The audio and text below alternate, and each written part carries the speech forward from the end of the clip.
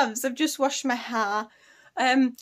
If you're new here, my name's Victoria. I mostly vlog and talk about homeschool and body confidence.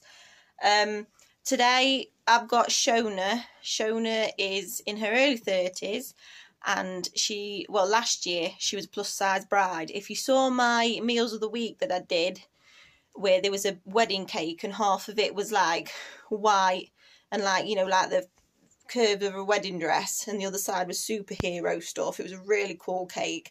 That was her cake. So I'm going to let Shona introduce herself and then we'll do the questions. You got married last year. Being a plus size bride, did you feel any pressure to change anything about yourself for the big day? Hi, and here goes. First question was, as a plus size bride, did I feel any pressure to lose any weight or change my image? No, I didn't actually. I knew that there were dresses available in my size. I knew that there was a style that suited my size, and I was comfortable with that. In recent years I've been more health focused when it comes to losing weight. I don't think it's an image thing anymore. I don't think it's how it looks in a picture anymore. That's just my opinion now. Years gone by I probably would have been different, but I didn't pressure myself, and my husband's very supportive anyway. He's seen me in loads of different sizes. He's seen me gain and lose weight throughout 10 years of being with him, and he saw me as a beautiful bride. I could have turned up in a black bag and he would have been happy to marry me, so that made the situation a lot less pressured to start with. And I've got a lot of supportive friends who see me as an attractive person regardless of size, so yeah, that helped. I didn't feel that much pressure at all, so I'm lucky. Question 2. When you see women dramatically change themselves for their wedding day, either through huge weight loss or cosmetic surgery, how does that make you feel? Question 2 was, when you see women go through dramatic weight loss or cosmetic surgery for the benefit of a wedding, how does it make you feel? Sad for the woman in some ways, but there are different ways of looking at it. If they're feeling pressured to feel like they should lose weight, or they have to be a certain size for the wedding day, or they have to get the boob job or whatever, then that's wrong. No one should feel pressured to change themselves for a wedding day. But on the other side of the fence, usually when I've been successful in losing weight, there's been a catalyst involved, like a change in circumstances. I don't know, you go through a breakup and think, I'm going to change myself, new year, new me kind of thing, or even the new year can be a reason that kickstarts you into having a healthy weight loss. And a wedding can be that. A wedding can just as easily be that kickstart that you might need to lose the weight if you need to lose the weight. What makes me sad is when I see a lady that I don't think's particularly big or would be classed as, medically, at risk because of their size, and they're going mental to lose 2 sizes in 6 months. And it's like, that's not necessary, And if you've got, like I've said in the last question, if you've got a supportive environment, no one should pressure you. It should be you. But on the other side, to be fair, if it's the woman's choice, if she wants to make those changes, that's up to her too. I'd like it to be a healthy choice. I'd like it to be nothing that's going mad. And don't even get me started on cosmetic surgery, because I'm against it anyway. The idea that companies can make thousands of pounds out of someone's mental insecurity about their figure and about their weight and about their image is wrong. Plastic surgery was originally based on health reasons, for burn victims and needing skin grafts and such like that.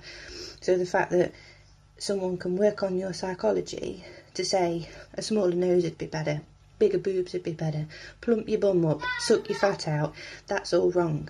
So cosmetic surgery could be a completely different interview for me, because I really don't agree with it. But no, I'd never agree with that anyway. But weight loss, there's 2 sides of the coin. If you're being pressured, that's wrong. If you feel you're not good enough, it's wrong. But if it's the start of a new lifestyle and you just needed that push, and then you look at your wedding photos and think, wow, how well did I do? That's totally different. So there's 2 ways of looking at it, I think. Question 3. After many years with your partner, you married in your 30s. If you'd have married in your late teens or 20s, do you think your attitude to being a plus-size bride would have been different? Okie dokie, so next question was, as a woman in your 30s getting married after being in a happy relationship for 10 years, would your attitude to being a plus-size bride have been different when you were younger, so late teens and early 20s? Yes, definitely. My attitude towards my image was a lot different back then. I mean, I lived in t-shirt and jeans because shops weren't really on the cusp of, providing plus-size trendy clothes for women back then. I remember the first feminine outfit I bought was for my mum and dad's 25th wedding anniversary, and it was a skirt and a smart top. You'd never seen me in anything like that up to that point. And yes, I am a tomboy, I will admit, that's always been my style, but I think I was forced into that style to a certain degree because when I was younger I couldn't find feminine style clothes because shops didn't make them for big people, or they were in shops that were ridiculously expensive. So yeah, when I was in my teens I was very insecure anyway. I wouldn't have been wanting to be in a dress. It would have had to be floor length, no visible leg. The only attribute I was proud of was mid-chest. So yeah, I would have been very different. I think age has benefited me in a lot of ways, as far as being a parent, as far as being a wife. I needed to do a lot of growing up and be a lot more comfortable with myself. Not just for image, but being married anyway.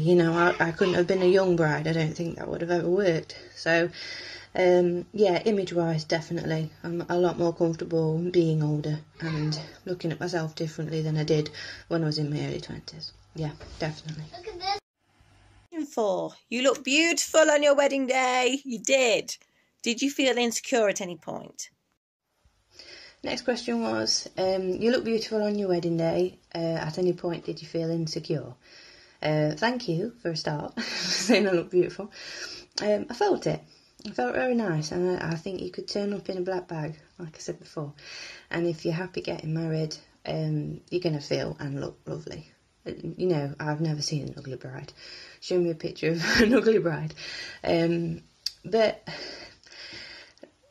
yeah, there was parts of my look that I look back at pictures and think, oh my god, my bum's huge. But during the day I was just so over the moon at the fact that I was getting married. I think a lot of my image insecurities were gone. I started the day getting ready at my mum and dad's house, and my mum and dad are really supportive and really encouraging, so I felt really comfortable by the time I got there. And everyone kept saying, oh, you look lovely, you look lovely. And I think I've adjusted over the years to believe compliments. That's another hang-up of being plus size. When people go, oh, you look lovely, or you're looking well. What does that mean? I've always been a bit, what does looking well mean? Does it mean I look big? I don't know why my brain, takes me there, but I can accept compliments a lot better now. And I wasn't as insecure. And again, putting it back to having supportive people around me and having a husband that loved me, whatever I look like, that helps my insecurities, having a support group, really.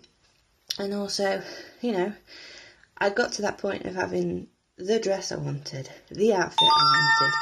Nothing else was going to make me feel bad. So that's perfect, really. So yeah, I didn't feel that bad. I didn't have that many moments of insecurity at all. I'm very lucky. Question 5. Is it harder for plus-size brides to find the perfect dress? Number 5. Is it harder for plus-size brides to find the perfect wedding dress? Days gone by, I would have said yes, definitely. I still think the industry, be it wedding dresses or fashion in general, is favouring slimmer people. And I think some of the styles, no matter how comfortable you are, some styles cannot be pulled off by short, stumpy women like me. If you're not built with the hips in the right place and the boobs in the right place, some outfits just won't work. I think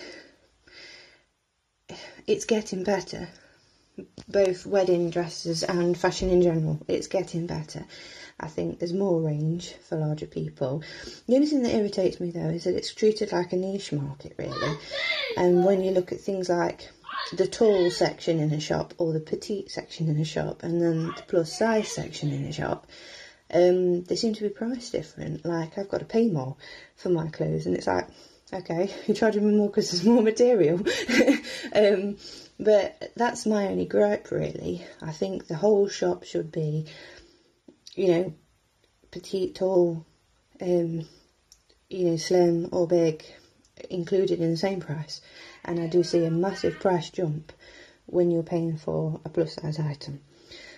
So I wouldn't say availability is the problem. Sometimes price, although I didn't spend a lot of money on my wedding dress, the accessories made it. I was determined not to go mad on a dress I'd only wear once. But yeah, I'd say the situation's got better. I find it easier than I would have done, say, 10, 15 years ago. And it depends on the style and the size that, well, more style of dress that you're going to wear. Because body confidence is important, and you shouldn't be told you can't wear something. You shouldn't be told something doesn't look good on you. But you've got to look in the mirror and think, okay, do I like bearing my midriff?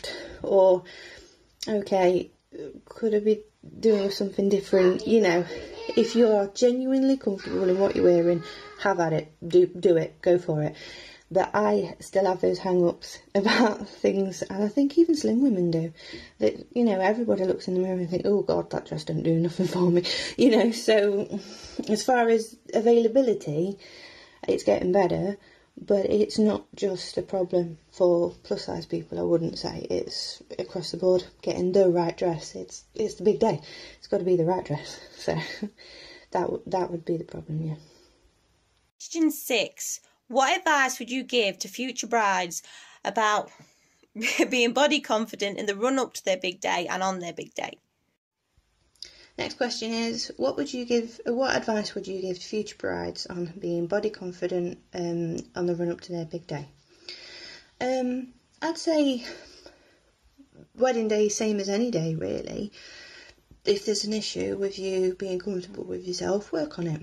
And it doesn't matter whether it's your hair, whether it's your waistline, whether it's how your ankles look in a pair of shoes, you know, whatever it is, work on it. If you can't change it, then work on how you feel about it. You know, try to teach yourself, I am beautiful. Look in the mirror every day and say, whoa, look at you. You know, it just makes you feel better. And also, if there are ways you can get to what you want, you know, if you don't like what you see and there is a way of changing it and you're happy changing it, never pressured, it's up to you, then go for it, have a go, you know, try and lose half stone, you know, or change your hair, or, you know, anything you'd like to do. It's your body, it's your choice, and if there's nothing that you're uncomfortable with, don't change it. You know, because the only person that needs to be comfortable, whether it's your wedding day or any day, is you. And, you know, you could be concerned with what people are looking at and thinking of you, but if they're looking at you that way on their wedding day, they shouldn't be there. If they're going to criticise you or say, oh, that dress didn't really flatter you, or why did you have your hair like that, then why did you invite them? You know, it's your day, you and your husband. Question 7. What does body confidence mean to you? And the last question is, what is body confidence to you?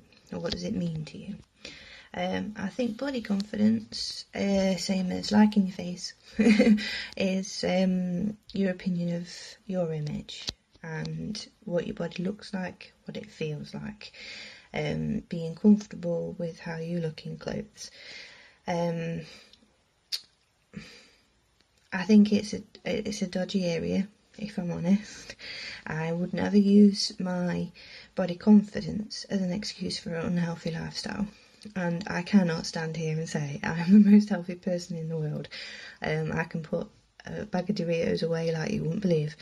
And that is the main area that people need to be focusing on. You know, I know bigger people, like myself, who are very lucky with not being diabetic, with not being prone to any issues with their blood pressure, who can carry babies safely, and very lucky to do so, and their size and their weight has had no impact on that. I also know bigger ladies that have a lot of problems with things like that, and vice versa for slim. So I think you need to separate the health from the image side of things, because a lot of people say, oh well, you're not healthy, so it's not good being fat. We're not talking about that. We're talking about whether I look nice in an outfit. That's body confidence. Wearing something and liking what you're wearing and liking your appearance, and not just your size, not just your body. This goes across the board: slim, tall, fat, thin, whichever. Body confidence is loving yourself and loving your image. And I think what's helped me to love myself externally is that I've worked on the internals. You know, over the time I've learned to love myself for the personality I have and the type of person I want to be. And I'm not everyone's cup of tea. I don't have to be, and my image doesn't have to be everyone's cup of tea. And I think that's the most important thing I've learned personally. And that's what body confidence is. If you've got internal confidence, external confidence will come out as well. It's not every day. I don't feel great every day. I don't look great every day. But we also don't have to either. That's what I've come to the conclusion. You don't have to look brilliant every day. And I think, be it the media or celebrity status or just how you've been taught to think about yourself, can have a big impact on your body confidence. So for me, it's the fact that I'm supported.